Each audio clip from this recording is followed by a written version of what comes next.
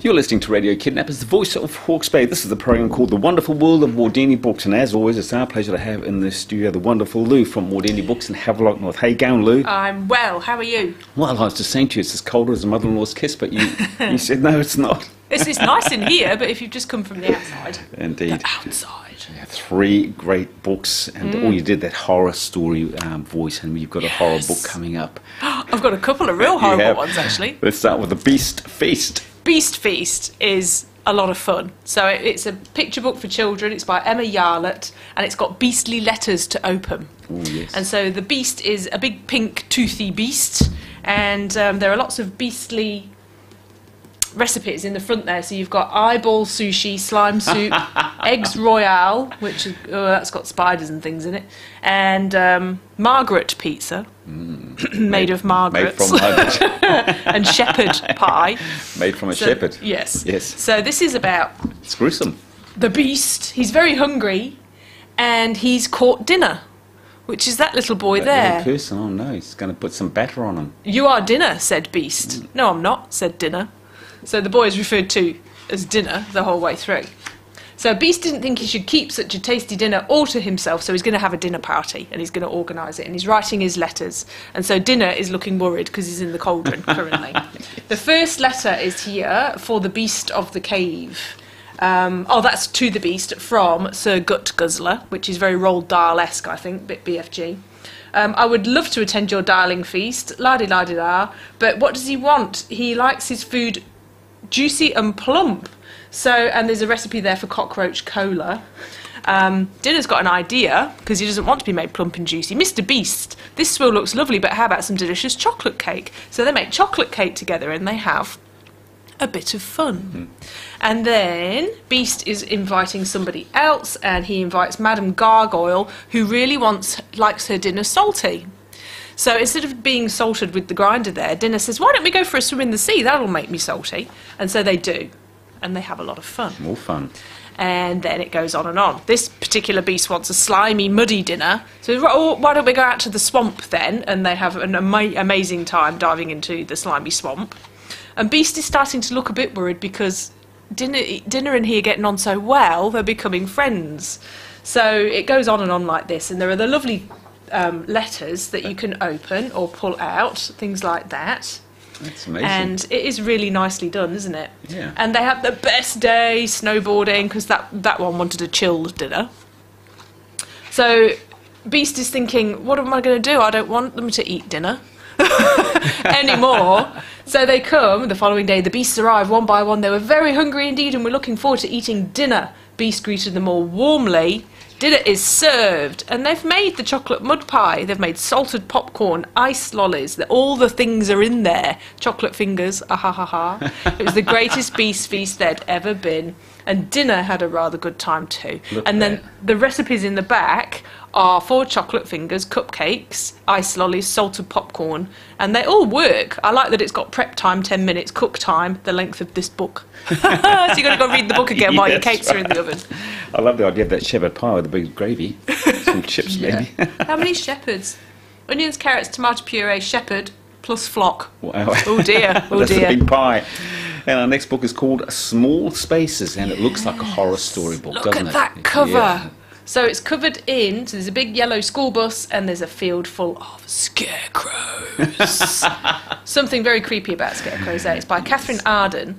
And it is, I thought, about 10 plus for this one, because it's got the right amount of scare and chill without the gore. So I think if you've got a kid that likes creepy books, which would have been me, definitely my daughter, and quite a few kids that come into the shop, this is for you. So it's about a young girl called Olivia, but the only person ever to call her Olivia was her mother, and her mother's now died, so everyone calls her Ollie.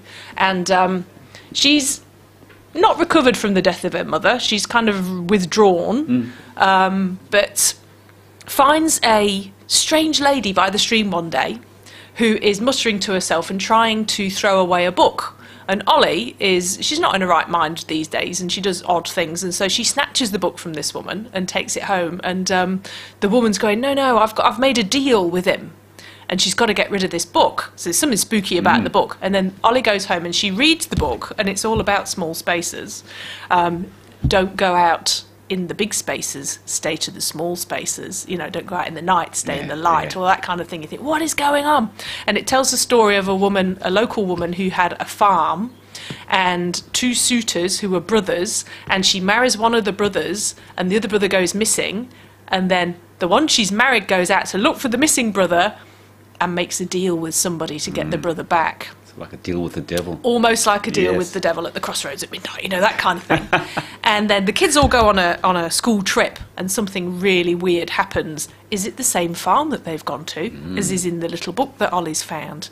And the scarecrows there are a bit weird and something's happening. Because they're alive. Yeah. And so there's it's a grand adventure.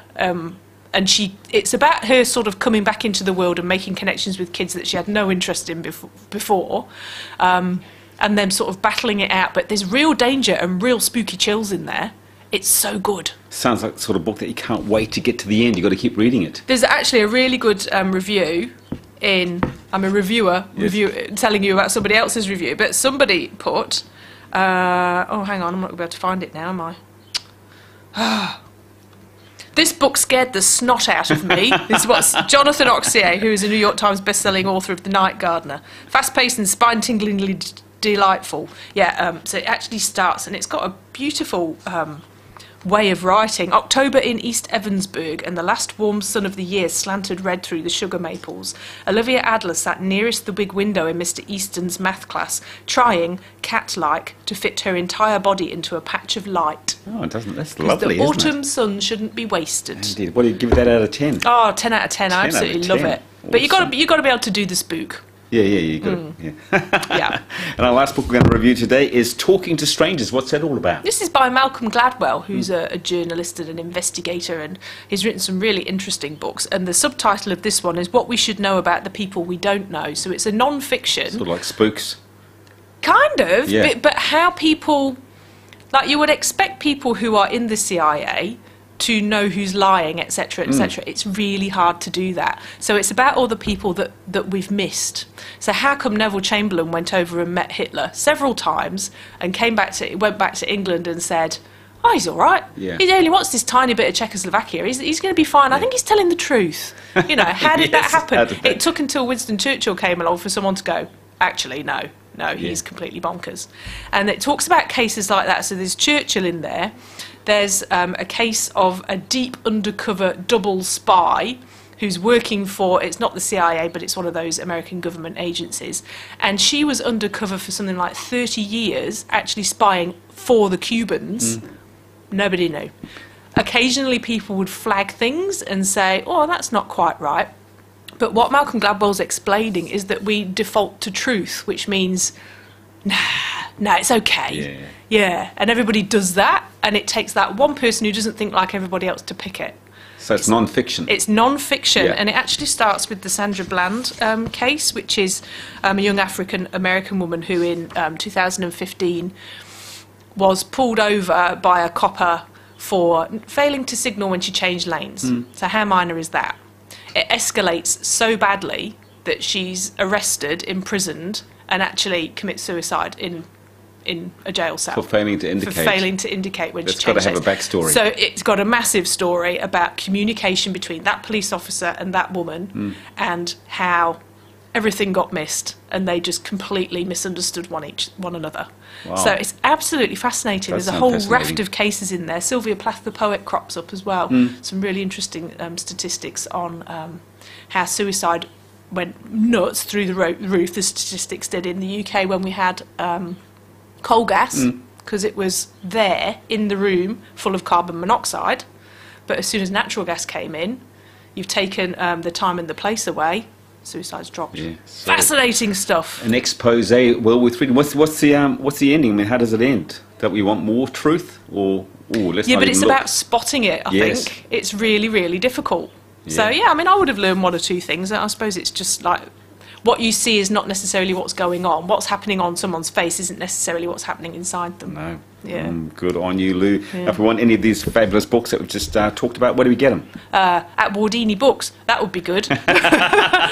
So we're 16 Tomato Road in Havelock North and 44 Hastings Street in Napier. As always, my pleasure. You look after yourself. Talk to the same time, same place next week. Cool. Thanks, Ken.